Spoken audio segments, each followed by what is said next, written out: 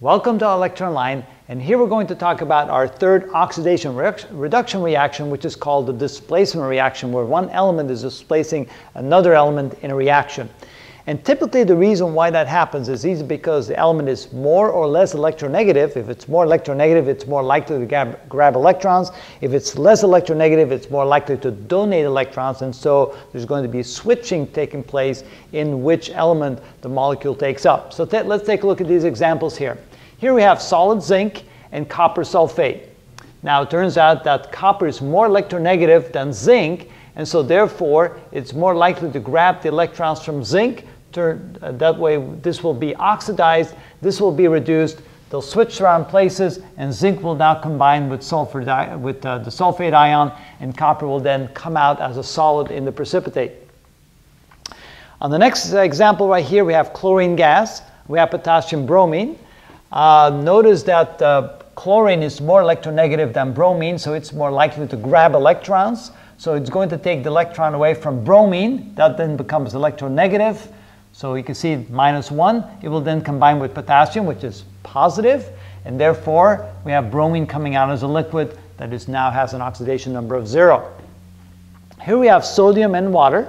Sodium is very easily oxidized, and so the hydroxide ion from water will oxidize sodium. They will then form sodium hydroxide, and hydrogen gas will then come out. Here we have magnesium and hydrochloric acid. Notice magnesium is very easily oxidized as well, very easily gives an electron away. Chlorine is very electronegative. It will grab that electron, turn magnesium into a positive ion, oxidation number +2, combined with the chlorine, and hydrogen gas will then escape. And here we have aluminum and iron oxide, or that's also called ferric oxide because it's oxidized to the +3 state. Notice that iron is more electronegative than aluminum, so it's more likely to grab electrons. Aluminum will be more likely to give up those electrons. That's exactly what happens. Iron comes in, grabs electrons from aluminum, turns aluminum into an oxidation state of +3. Iron will then go to neutral state, come out as a liquid. Why does iron come out as a liquid? Because it's done under very high temperatures.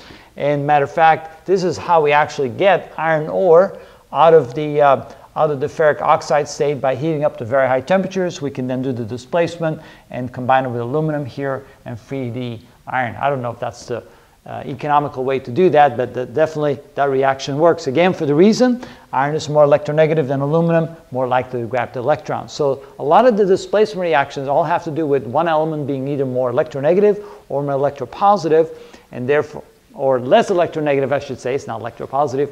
And so high or low electronegativity, which then causes the element to be replaced or displaced in the solution. And that's a good example of oxidation-reduction reactions.